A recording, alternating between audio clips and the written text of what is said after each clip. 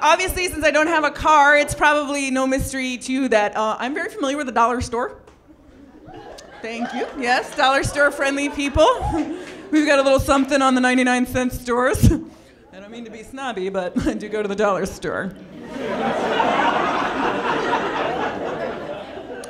I don't want to brag, but yeah. So you know you're broke when you do all your shopping at the dollar store and you have to put some stuff back because it's too expensive. Sorry, fancy ketchup, not today.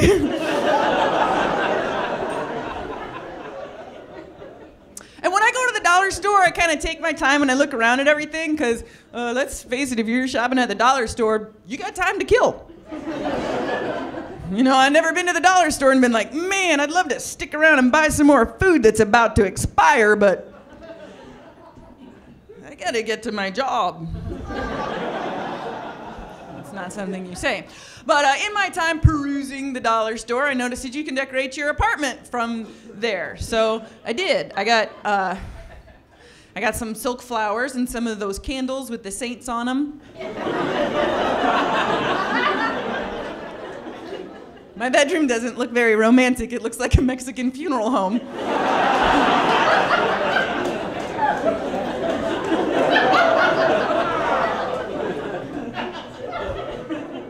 So that's what I got.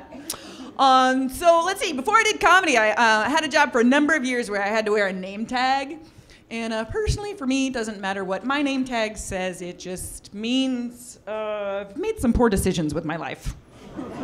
Oh, really? Give me a break. Like, my name tag doesn't need to say Zan, it just needs to say, didn't go to med school. Became a comic, now she doesn't have a car. You know what I mean? C'est la vie. La vie. My job was that I was a massage therapist, by the way. Oh, yeah.